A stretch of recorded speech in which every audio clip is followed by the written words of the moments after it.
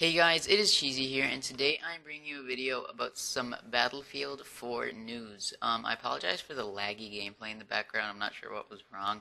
But onto the news, David Surland, a producer at Dice LA, tweeted a couple of days ago that Dice LA would not be releasing any new Battlefield 4 content on the community test environment. So I'm not really sure what this means, but he specified Dice LA, so maybe their other studios are working on something.